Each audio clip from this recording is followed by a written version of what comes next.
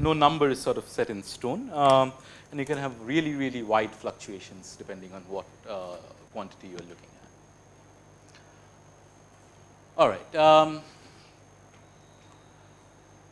What could these, so if I took two cells, let us say two E. coli cells, cell A and cell B, and I say in one there is some 10 to the power of 6 proteins, in another there may be 1,000 proteins.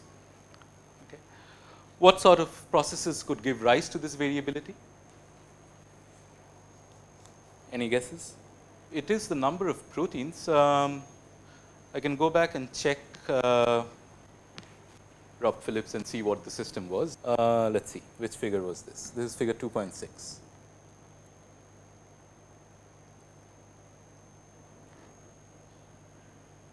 This is protein census of E. coli. Yes, it is.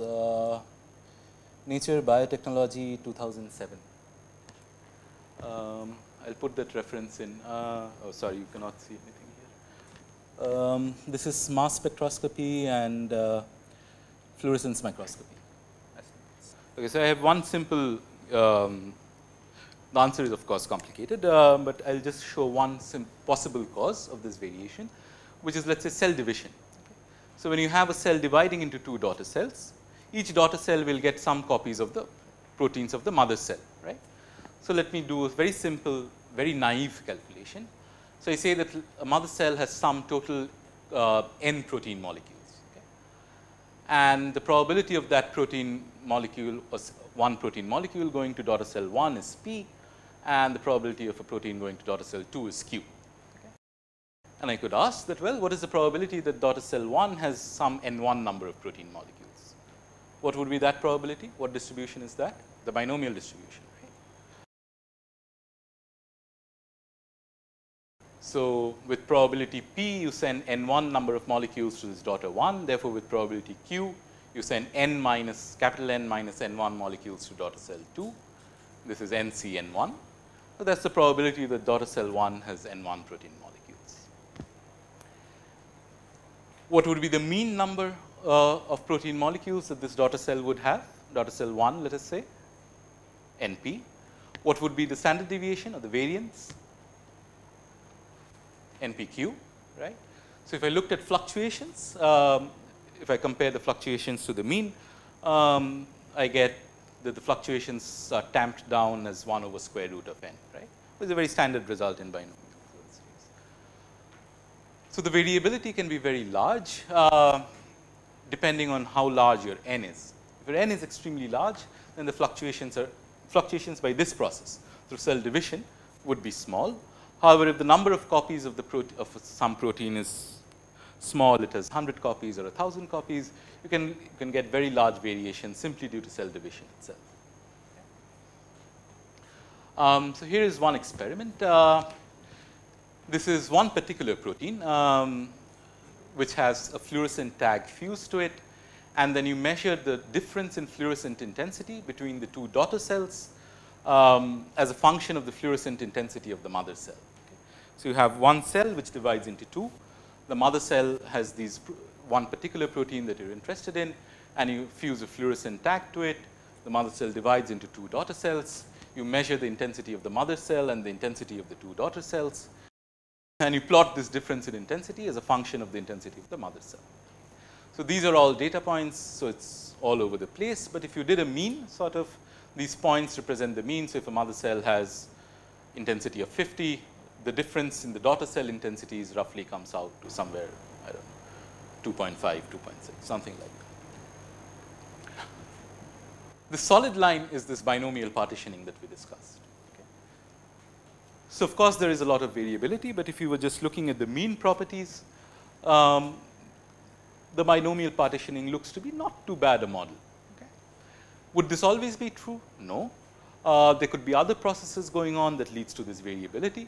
It so happens that binomial partitioning is one of the factors that play a role. It's not the answer, it's one part of the answer. Okay. It so happens that for this particular protein, The variability comes because of this division, and that's why you get a reasonably nice agreement with the binomial partitioning model.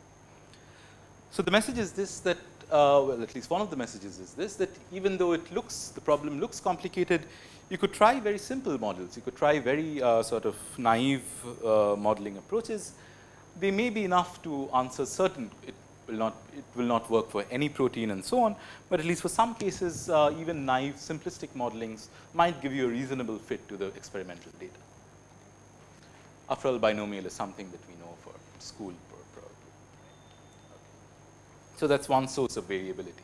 You can think about what other sources of variability there could be. All right. Before I end, I just had this very nice curve which I found interesting. So here's a distribution of human cell sizes, again to show a sort of variability. So these are different cell types: sperm, red blood cell, lymphocyte, neutrophil, and so on. You span a whole range of volumes. The sperm cell is one of the smallest. It's 30 micron cubed. The fat cell or an oocyte lies on the other end of the spectrum. It's an extremely huge cell. So again, you can plot a histogram of these cell sizes. Well, this is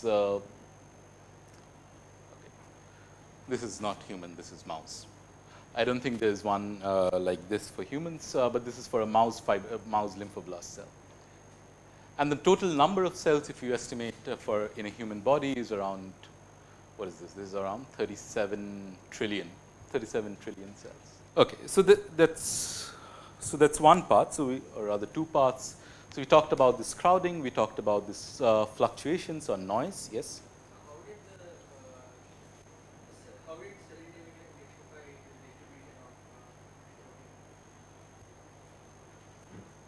In the sense that, let's say I have a cell, I have a single protein. Okay. This cell will divide into two daughter cells. This protein could end up either here or there, right, with some probability. Now you have many, many proteins.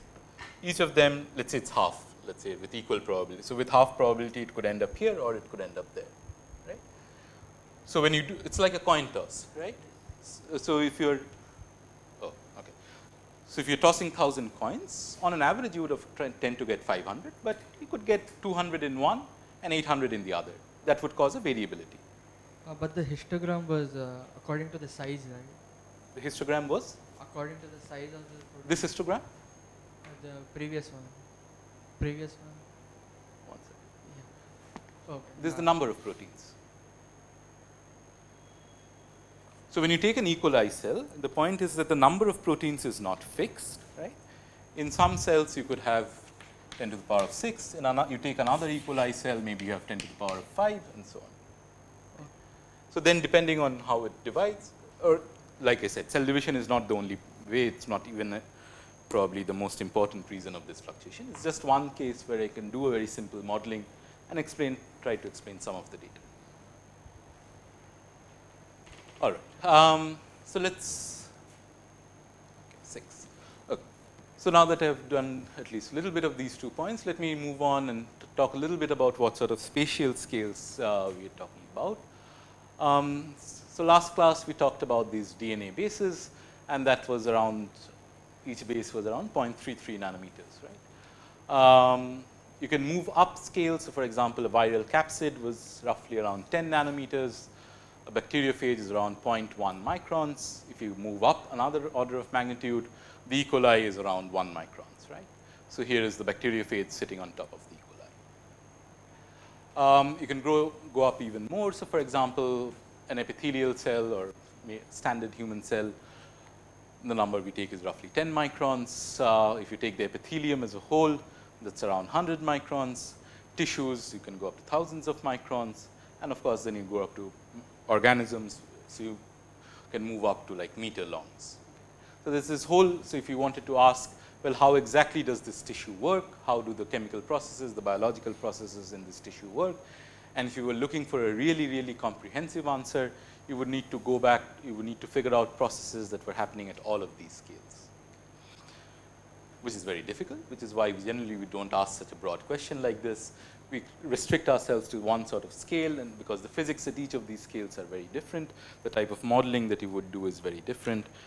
You try to put them together as much as you can, but spanning these wide magnitude of spatial scales from nanometers to meters is a really, really difficult task. So that's one of the reasons what makes biology so complicated. So here's another thing. So this shows variations in cell shapes. This over here, anyone knows what this is? This is Plasmodium falciparum. So it's a single-celled protozoan, the malaria protozoa. This over here is a plant cell, this over here is an animal cell, and this is a red blood cell. So you'll see a variation in sort of shapes. A plant cell is very sort of rigid, it has a cell wall.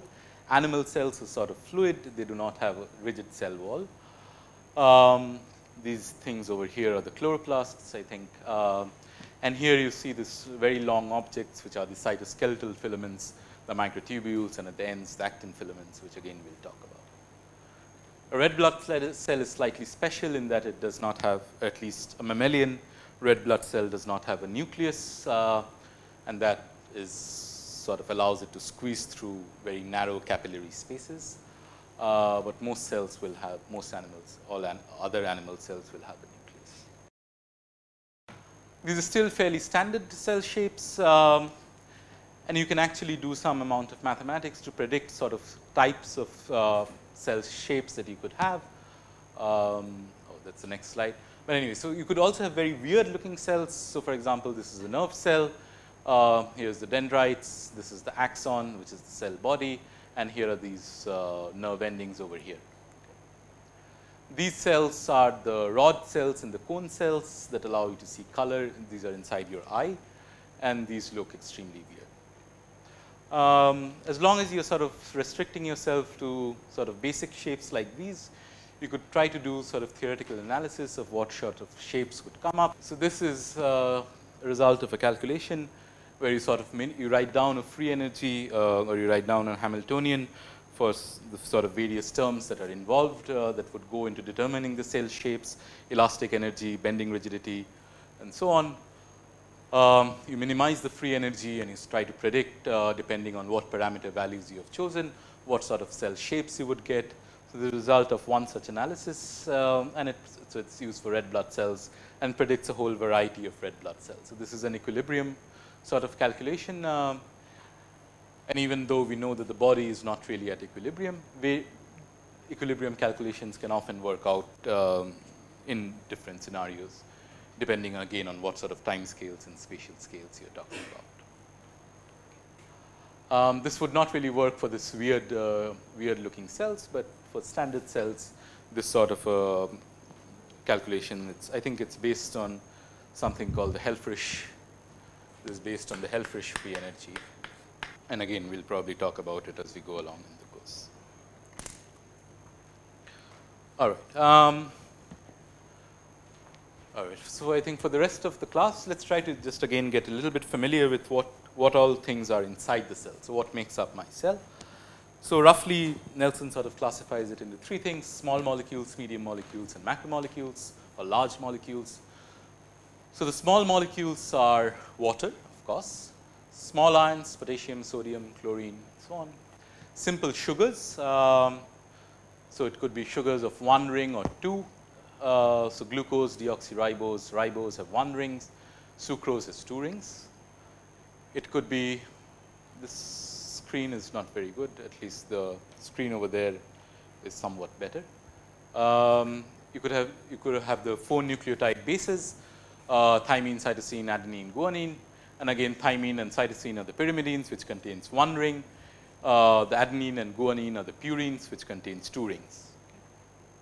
So these are some small molecules. You could take one of these nucleotide bases, thymine, cytosine, adenine, guanine, add a sugar to it, one of these ribose, deoxyribose, and so on, add a phosphate.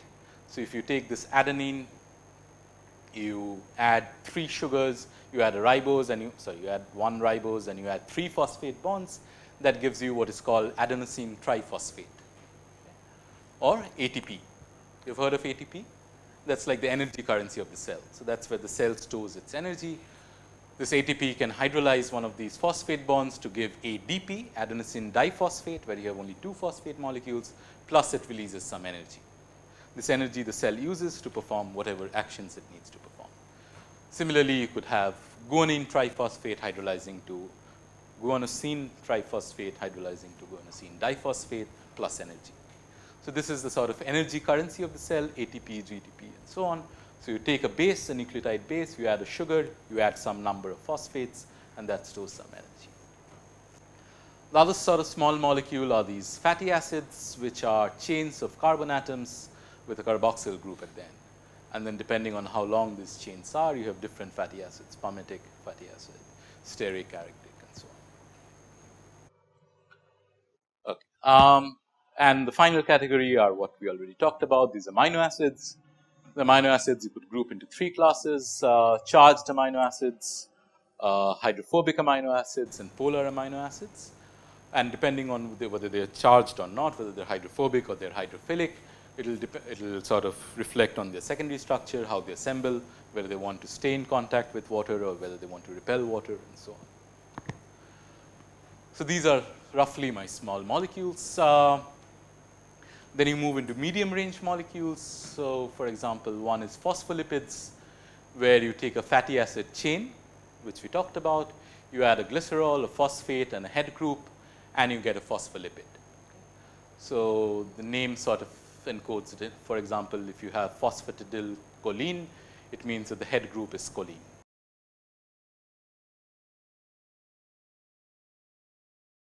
If you have phosphatidylserine, the head group is serine. And this is sort of a representation. So, here is your head, which is hydrophilic. Here are your fatty acid tails, which are hydrophobic.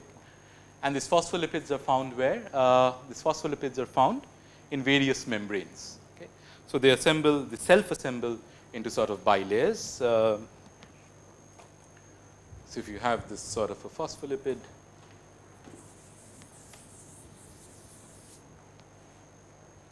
here is your head group, which is hydrophobic. Here are your fatty acid tails, and you put many of them together. They will try to expose the hydrophobic heads and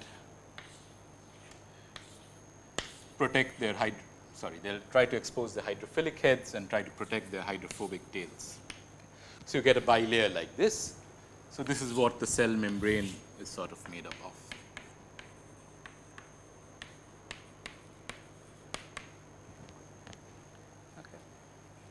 Then another category of medium molecules is what you would call fats. So, there you take 3 fatty acid chains, you add glycerol, that is what is called triglyceride. Depending on whether you have double bonds or single bonds, you could have saturated fats and unsaturated fats. You should eat one, you should not eat the other. All right, what else? Then you have these large molecules, so the macromolecules. So, for example, RNA, you have DNA, you could have proteins, you could have polysaccharides like glycogen, so on. So, here again is the difference in the bases between RNA and DNA is that in RNA the thymine is replaced with uracil, like we talked last class. Okay. So, these are one category of large molecules. You could also have macromolecular assemblies. So, for example, if you remember this picture of the cell, you had these very long sort of objects which span all of the cell. So, this is what is called a microtubule, and a microtubule is made up of a very basic protein unit which is called a dimer. It is called the tubulin dimer, which contains an alpha tubulin and a beta tubulin. It contains a tubulin dimer. Many such tubulin dimers join together in a cylindrical fashion to form this microtubule. Okay. So, each green and blue together forms a single unit, the tubulin dimer, consisting of alpha tubulin and a beta tubulin. It comes together to form this large macromolecular assembly, which is called the microtubule. The microtubule has various functions. It acts as the sort of railroad of the cell, things get transported from one end of the cell to another by piggybacking on this microtubule network. It lends the cell some sort of structural rigidity. In fact, it's part of a class of objects which are called the cytoskeletal filaments. Cytoskeletal filaments, in that they form sort of the skeleton of the cell. So microtubule is one of these things. So if we look at the micrograph of the cell, this microtubule network spans this sort of whole cell. An interesting thing about microtubules is that these are not static objects, they're not fixed. They polymerize and depolymerize. So here is my microtubule. You could add tubulin subunits to the end and cause this polymer to grow, okay, which is this polymerization. You could also remove tubulin subunits and you would get depolymerization. It happens in a very sort of signature way, which is called, when it goes from a polymerization to this, it's called microtubule dynamic instability. It's called the dynamic instability of microtubules. And again, we'll sort of look at this in more detail as the course goes on. So I'm just throwing various things out there just to get you familiar with the names and the terms. As the course progresses, we'll look at all of this in much greater detail and see how to model these various things. So when it switches from a polymerization state to a depolymerization state, it's called a catastrophe. When it switches back from a depolymerization to a polymerization state, it's called a rescue event. And again, this is an energy-driven event. So it when it attaches, it has GTP. Once it attaches, it hydrolyzes, and the GTP becomes a GDP. Okay. All right. So that's one macromolecular assembly. Another example is another class of cytoskeletal filaments, which are called the actin filaments. And here again, the subunit is something that's the actin protein. Many such actin proteins join together to form this actin filament. Again, this is an energy-driven process. It's driven by this hydrolysis of ATP to ADP. Again, these are dynamic in that for actins, you will get subunits being added to one end and being removed from the other end. So for actin, the process is specifically called treadmilling. It's called treadmilling.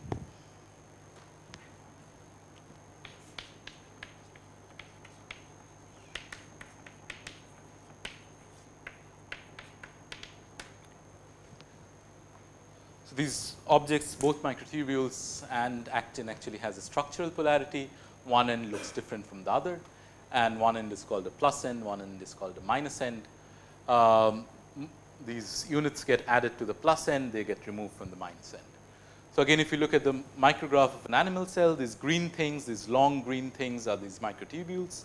These red objects, which are near the periphery of the cell, they are the actin filaments. So if you have this animal cell, you will have microtubules spanning throughout this microtubule network.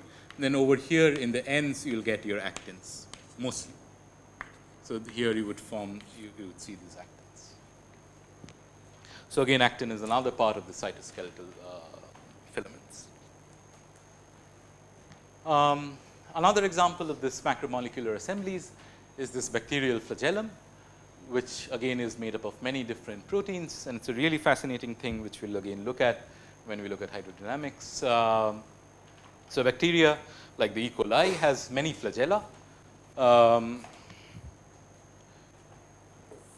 This phospholipid drawing is actually a good drawing for E. coli flagella as well. So here if this is my E. coli, it has many flagella. Okay.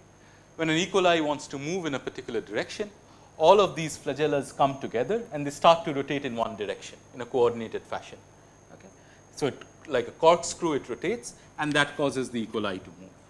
When the E. coli does not want to move, all of these flagella move apart from one another, so they are not bunched together anymore, and the E. coli just drifts around. It's called two different phases of the E. coli motion, run and tumble. So here is when all these flagellas are sort of bunched together, they move in this corkscrew fashion, and that propels the E. coli through the medium. Yes. When you say animal cell, what animal are we talking about?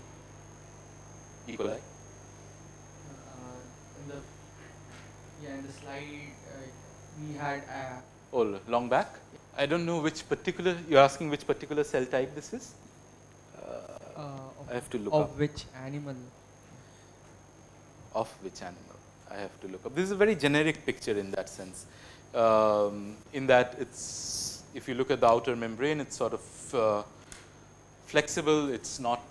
So the difference that I wanted to point out is that the plant cell is sort of roughly rigid. It looks like that rectangle, whereas an animal cell would look roughly like this. As to exactly which cell this is a picture of, I've forgotten. I'll look up and tell you. But any generic animal cell will roughly tend to look like this.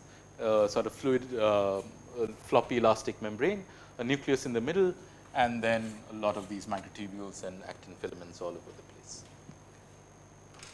So bacterial flagellum. It's really the motor, the bacterial flagellar motor is really a marvel of nature.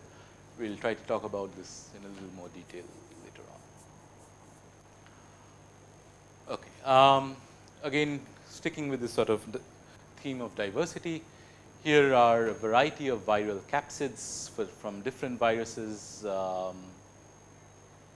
Here is the influenza virus, here is the HIV virus, here is the tobacco mosaic virus, and so on. So you'll see a lot of, so this is again another sort of macromolecular assembly.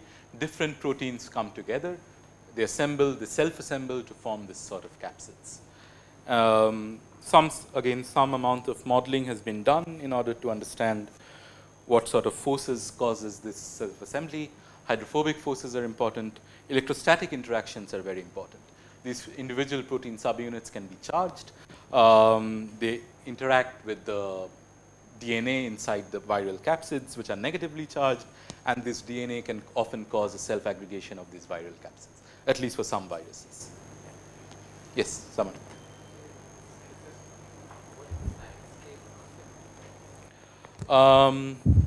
Good question. Hold on to that. In a couple of slides, I'll come to timescales of the self-assembly of capsids.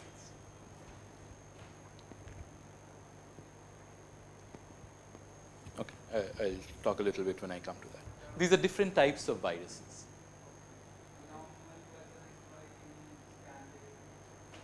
The nomenclature of viruses. Mostly, I think, based on the disease, but I'm not sure if there is some, so I don't want to answer. Mostly based on disease. For example, this virus causes influenza, this causes HIV, and so on. But may not be true. For example, different people have named it differently, I guess. This is a lambda phage.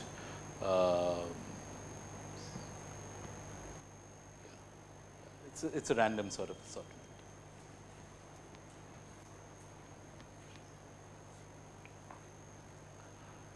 Okay, so here's one more. So another assembly. So this is the plasma membrane.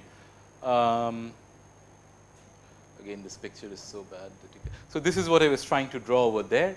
The phospholipids form a bilayer such that the hydrophilic parts are exposed to water. The hydrophobic parts are sort of protected inside.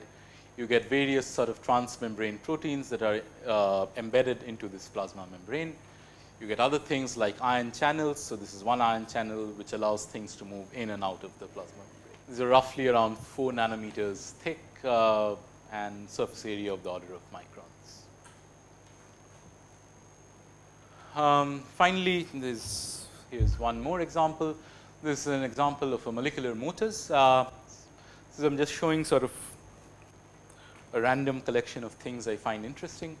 So these are molecular motors, which are proteins, which walk on these microtubules, and they transport stuff from one end of the cell to another. Right? So I said that these microtubules form like a railroad for the cell, and the railway carriage, as it were, are powered by these molecular motors. They are powered by ATP consumption. So they consume ATP. These subunits of the motors, this head domains. So these are 3 types of molecular motors: myosin, kinesin, and dynein. I'll just explain in a bit what the differences are. But this cartoon is for kinesin. So you'll see that there are 2 head domains over here. These head domains attach to the microtubule, and one by one they unbind and they sort of walk. So, it is literally like walking on these tracks. The tail domains bind to cargo. So, that is what is being transported. So, here it is a vesicle. Inside this vesicle might be different proteins that has been synthesized at one end of the cell.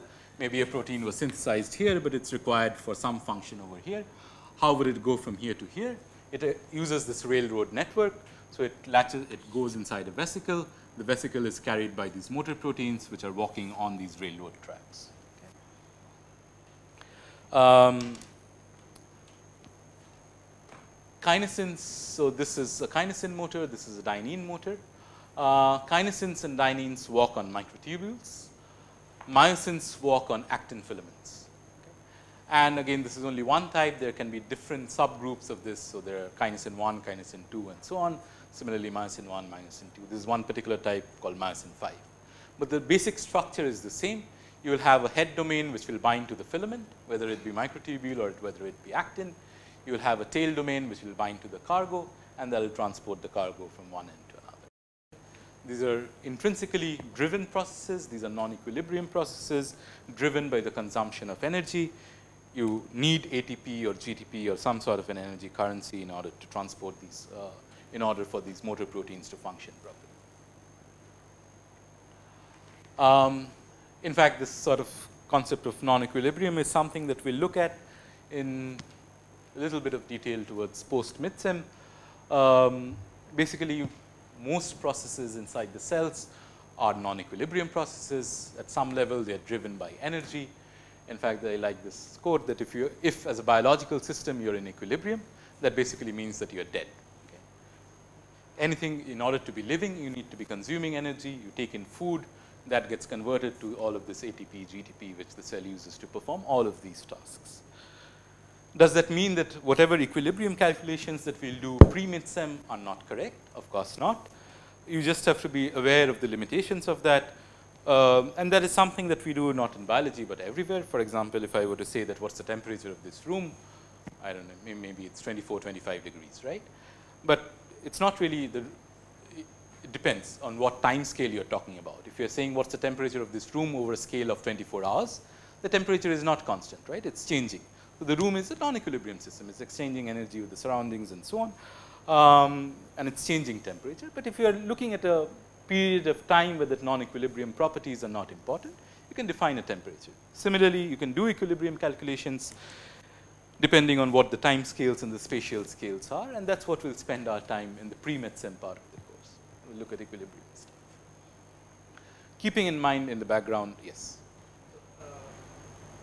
Aren't we in equilibrium because we keep consuming and the species in biochemical reaction networks are always changing. I mean, the concentrations are always changing. So, is that why those don't go to equilibrium? So I did not understand.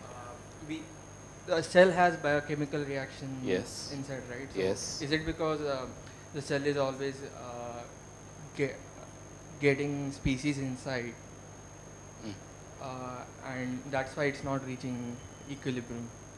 It's a non-equilibrium system because in order to maintain the proper functioning of the cell, which is all of this, the chemical reactions, reproduction, so DNA duplication and so on and so forth, protein production, all of this required energy. The moment you stop providing energy to a cell, the cell would stop performing all of these things. It would stop the biochemical reactions, it would stop protein production and so on and so forth. The cell would die. Okay. So, basically what is equilibrium? You take a system, you leave it to itself, it reaches a nice happy state on its own, right? If you took a cell and you did that, the cell would die. You would have to constantly supply an input of energy in order for the cell to perform its functions. So, in that sense, the cell is intrinsically a non-equilibrium system. Okay. Does that mean that whenever we talk about any chemical reaction that's going on, we'll never use equilibrium approximations? No, again, we will use, keeping in mind that these are a small subset that we are looking at. The whole network, if you were to look at the whole systems biology of all of these reactions going on, overall it's a non-equilibrium system. Some small part, maybe some small constituent part may be in equilibrium for a small duration of time, for the duration of time of that reaction. Okay. So that's what, so we'll talk about equilibrium and we'll try to clarify when the equilibrium approximation is appropriate and when it is not.